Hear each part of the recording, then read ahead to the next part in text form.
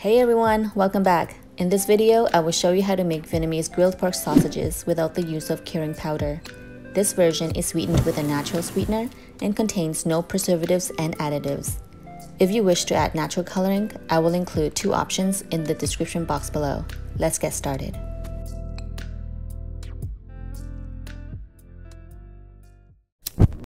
If using bamboo skewers, soak them in water for 10 to 30 minutes. This will prevent it from burning over a hot grill. First, you will need some garlic. Chop it by hand or use a mini food chopper to do the job for you. Then set it aside. In a bowl, add in baking soda, onion powder, ground white pepper, mushroom seasoning powder, sea salt,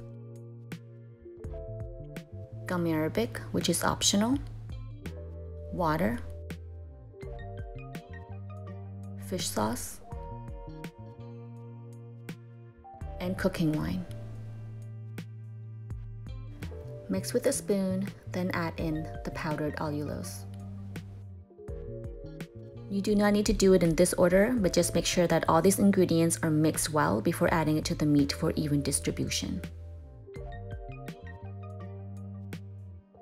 In a food processor, add in the ground pork, shrimp, lard, and the rest of the ingredients that was just prepared. Most recipes do not call for shrimp, but my mom have always used shrimp in her recipe and I like it a lot better. It makes it sweeter and gives it a better texture. If time permits, partially freeze the meat prior to mincing. It will be more efficient and will result in a finer paste and better texture. After a few minutes in the food processor, add in the garlic. Continue until the mixture is at a desired texture or process until a fine paste. Marinate the meat for a few hours in the fridge or overnight. To make the green onion oil, add the sea salt and avocado oil to a small saucepan. Turn on the heat, and when the oil is hot, pour it onto the chopped green onions. You should hear a sizzle. If you don't, the oil is not hot enough. Next, prepare to shape your sausages. You can easily shape them by hand, but I found this fun gadget for kebabs and will be using it to make these sausages. Surprisingly, the quality of this kebab maker is excellent. It is easy to use and makes shaping these sausages so much easier and faster. To use this kebab maker, all you have to do is unlock the top piece and remove the cylinder. Insert the meat into the cylinder until almost full. Then replace the bottom piece. Turn it to lock it. Then insert a bamboo skewer.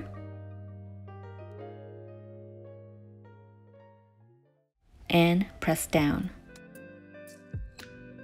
Look how much fun this is. Shaping sausages by hand is my least favorite thing to do whenever I make a big batch. I must say, I was really having a great time with this.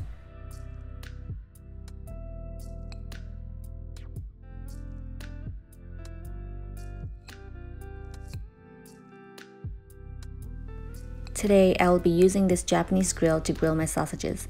You can also bake them in the oven and of course grill it outside in the summer on your barbecue. This was my first time using this grill, so I did not realize that I have the option to not use the grill net, but set the skewer stay to hold the skewers instead. After placing all the skewers on the grill, brush the sausages with the spring onion oil. Turn it a few times for even grilling, and continue brushing it with the oil.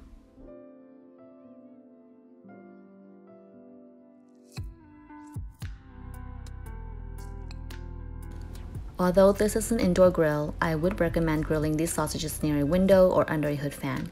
The extra fat in this recipe and the oil did drip down a bit and did cause some smoke. There is a receiving water tray underneath, which I find very helpful for the oil drippings. When the sausages are all cooked, serve it hot off the grill as a snack, make a low-carb keto-friendly noodle bowl, or roll it up in a Rice's paper wrap.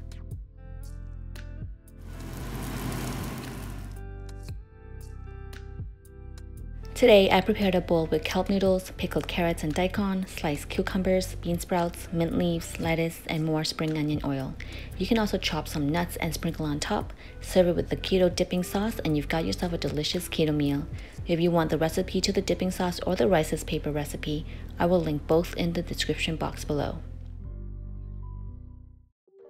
Thank you so much for watching. I hope you enjoyed this video. If you have a keto recipe request, please let me know in the comments below.